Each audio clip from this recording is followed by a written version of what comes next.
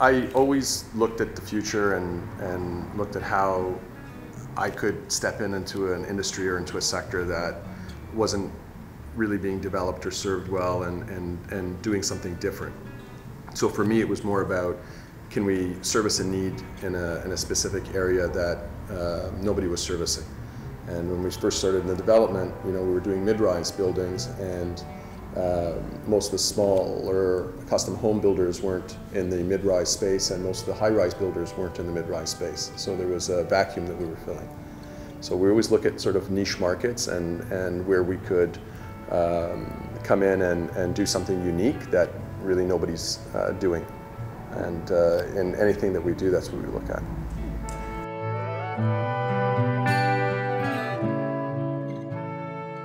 Definitely my family, my father. A lot of business acumen comes from my father, a lot comes from my mother, but it was a combination of the two, of what to do and of what not to do. And I would say it was definitely my mother and father, as well as friends and those you associate yourself with as you grow up. And a lot of that influence comes from your community and your own personal circles.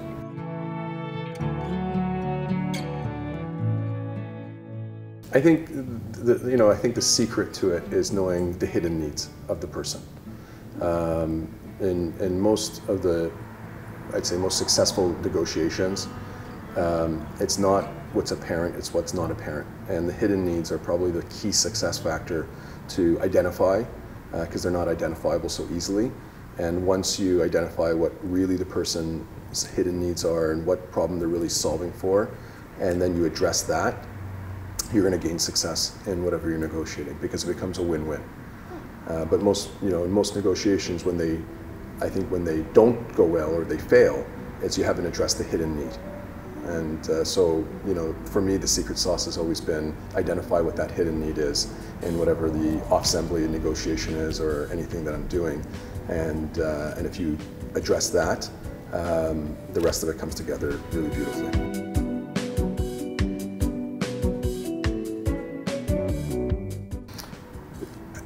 I think the way you can get people to believe in your vision is, are you going to take them to a better place?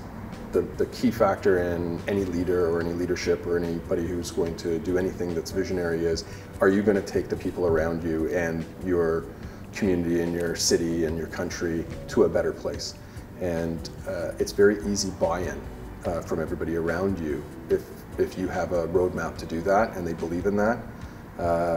Then you build a great team, and you're able to do things that most people aren't able to do or thought were impossible to do, only because of the fact that they see the vision that you're going to actually do something that's going to make life better for everybody, including the team that's with you.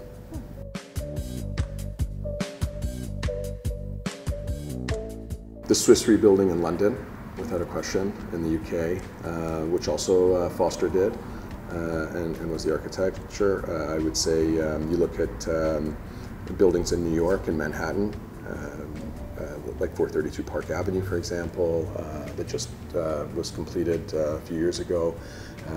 I look at sort of what individual buildings are around the world that are unique and stand, clear of what's formula built. And those are like the one. The one isn't a formula built building. It's a very unique, one of a kind building that for Canada, is something that's on the same scale as CN Tower in terms of putting Canada on the architectural map. We haven't really done anything of that scale since the CN Tower, since 1977.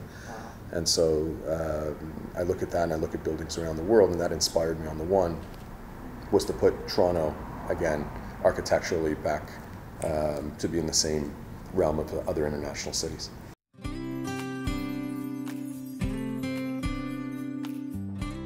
It's a unified voice. The one was created, and the architecture came after almost 2 years of planning with the City of Toronto and the community and many stakeholders. So what we see in the one is the voice of Toronto, because we spent 2 years with it, with the city, really planning what this building was going to look like and what it would become. And there was many evolutions to the building for us to get to the final design and what we see now. And the one stands for Toronto and for Canada, and we're quite proud of it, and the city's quite proud of it.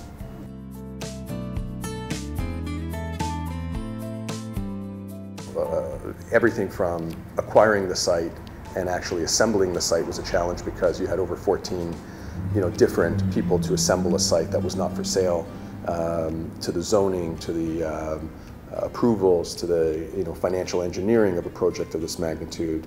The one is now at approximately $1.5 billion, and so it's for a single tower, it's never been done before in Canada. So there were many aspects to it that were incredible challenges, and those incredible challenges is what made it successful. There's no success of magnitude that doesn't come with extreme challenges.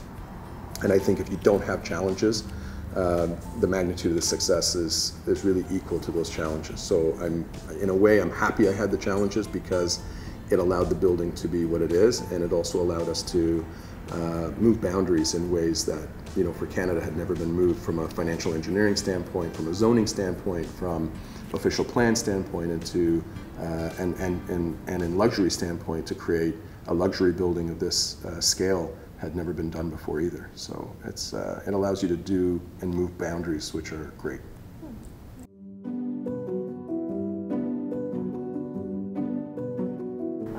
They were the ones of industry.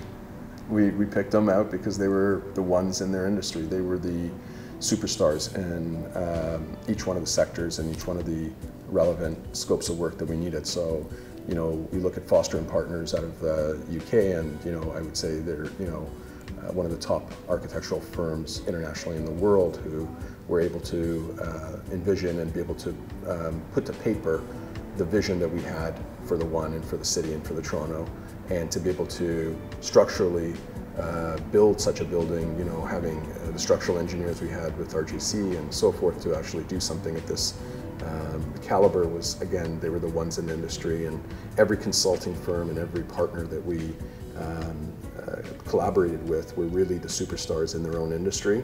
And as I kind of looked at myself as a conductor, where I was bringing in the best, percussionists, the best drummers, the best violinists, the best celloists in each area, and bringing them together and having, knowing how that would fit together in concert together, and we did that.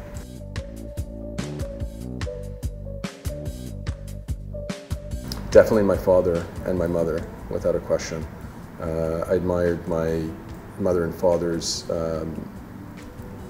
essentially their courage to be able to leave Iran and start a new life in Canada, not speaking the language, and coming here as immigrants and starting over again with a family, with a young family. And I think I look at that now as a father and as a family person, and being my father's age when he came, and thinking about the courage it takes to do that. But he was definitely both my mother and father were great mentors and role models for me growing up, and along with again the community that I was with.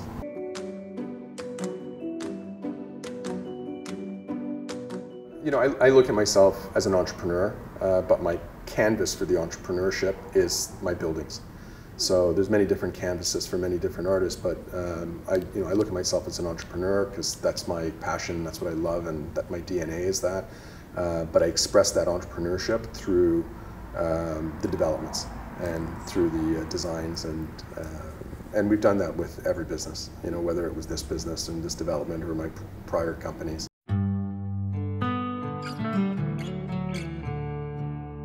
Sure. I mean, this was a mining site in terms of what we were doing on a level, because we went down to 163 feet.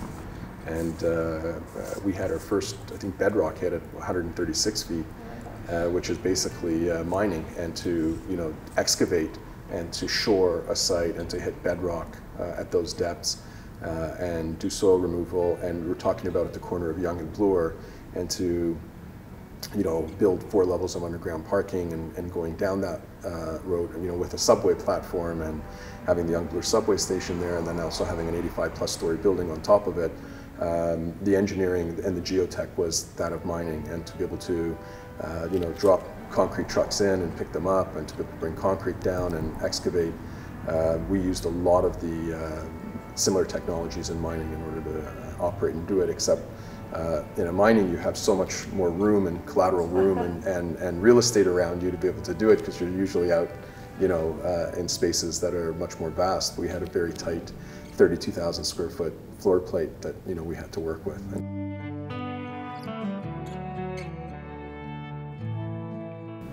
This is an aspirational living building. It really aspires you to really want the best in everything with no compromise. So this is really, the individuals who are purchasing and are living in this building really have no compromise when it comes down to quality and luxury and what they're looking for. So every purchaser, I can tell you, that has purchased here is the DNA, or I'd say the makeup of them, are no compromise people who are looking for the best of the best and appreciate the details and the passion that goes into those details into a building like that. And that's who we serve, right, in this building.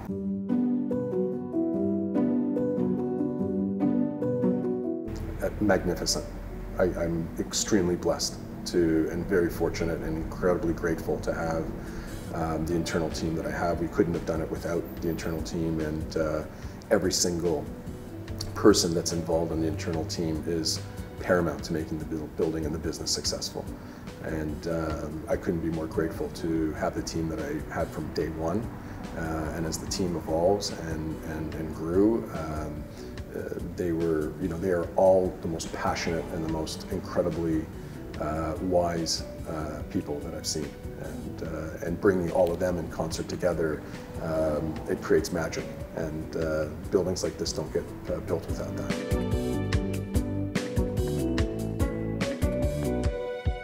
Delivering on our promises is the most important thing to me, and exceeding expectations.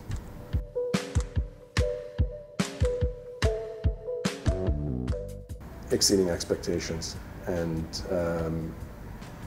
having it seen and known for building buildings that made people's lives much better, made the city much better, and the community much better, and creating an art through those buildings for the country and the city that has inspired others to do similar types of developments.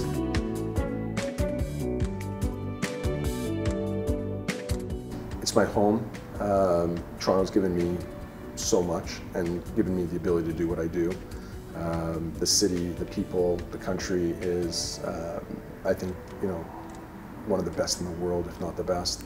And I couldn't be more proud to have, grown up here and raised my family here, and to be able to contribute back to the city and to the community in a way that the city has given back to me. And so for me, personally, it was to build something for the city that would amplify its greatness to the world, at least on the architectural stage, because on so many other stages we have done that. And Toronto is truly an international city, and it deserved to have an architecture of like the one, along with all the other great attributes that Toronto has.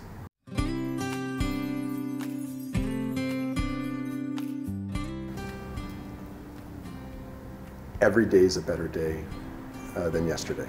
So I look at every day is better than yesterday. So I jump out of bed.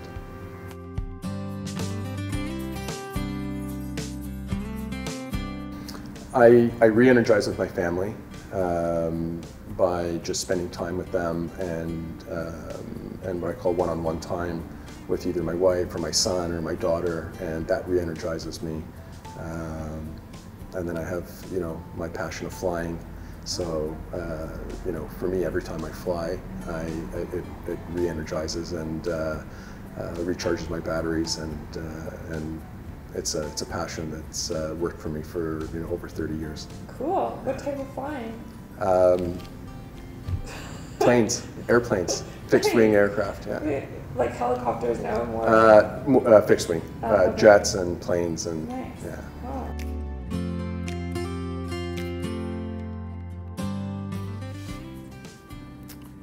It is incredibly busy. What I'd say, incredibly well programmed. We live life, and everybody from my son, my daughter, my wife, myself, and then individually and united, looks at every day filling the hours in ways that really make you enjoy and experience life. So it's pretty programmed. Do they understand the gravitas of what you're building? Yes. Yeah? Yes. Because I share it with them all the time at dinner table conversations, and so yeah, they hear me in the car, they hear me on phone calls, they hear me on they're absorbed in it since they were born. Nice. So yeah, they understand it maybe better than I do at times. Yeah.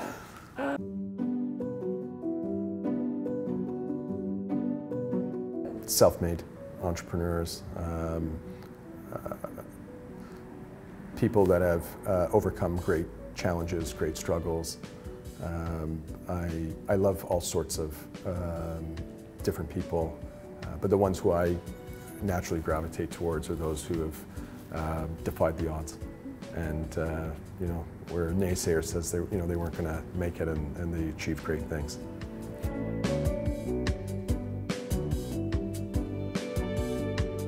I don't listen to it. Oh, that's great. If you're going to do great things, anybody that does great things will have negative press. I don't think you can put yourself into the arena and not expect to have negative press, because it's the blessing and the curse. So every time you're going to do something great, there will be a naysayer and there will be negativity to challenge that and to have it stand up to debate. And I think that you need that to actually have the mirror to be able to see whether you are passionate and you are doing the right thing. So I look at the negative press as a reflection, am I on the right course? And am I, and it gives you the determination to punch through a lot of struggles and a lot of what I call obstacles that are naturally put in the way in order for you not to achieve what your goals are.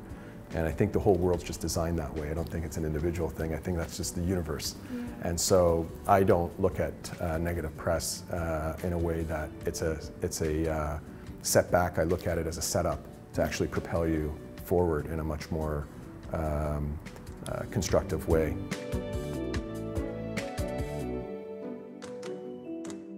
I love what I do, and I never give up.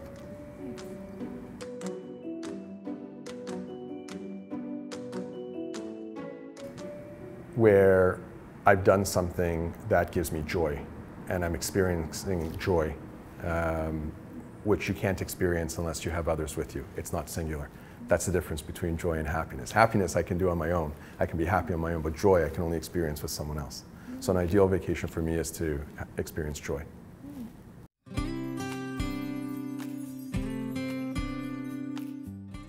Toronto, I have some of the top restaurants I love in Toronto. But if I was, Saison in San Francisco is one of my favorites that I can think of. But there's so many great restaurants all around. Do you want to give a shout out in Toronto? Of course, in Toronto, Soto Soto is one of my favorites. Yoso's is one of my favorites. Very fitting that they're across the street. You know what? It's actually funny because all of them I went to even before I was working across the street. So Yoso's and Soto Soto I went to from the time I was a teenager, and so the memories and the food and growing up with that and seeing the same faces and familiarity is what has driven it. And ironically, I then come and I build right across the street from my favorite restaurants and community. It makes it easier. Wake up, see my family, say good morning, share the morning together, and get showered, changed, and looking forward to jumping into the day. I actually don't drink coffee. No. No. How do you do I don't drink coffee. I don't drink coffee. Wow, what do you drink? Water. Oh my God. I drink a lot of water, still too. I drink a lot of water. I love water, and I actually don't drink coffee. I mean, I'll have a macchiato, you know, after dinner or something like that here and then. But yeah, I don't drink coffee through the day at all. So you've never been a coffee drinker? Never, never. I mean, I have it like I'll have a coffee at dinner or something. If I'm out at a restaurant, a nice Italian restaurant or something, I'll have a macchiato, but that's about it. Making the lives of everybody around you happy and better. By default, if you do that, you've got the sweetest life in the world. I'm very, very grateful to be able to do what I do, and and you know, when we complete this building and it's completed, it's a great honor for me to have been able to do it and to do it. So I'm just very grateful to the city. I'm very grateful to everybody around me. I'm grateful to the support, and I'm even grateful for the challenges that I had, because I think without even those challenges, we wouldn't have been able to push the boundaries the way we have in order to be able to succeed. And so I look at everything and I'm just extremely grateful.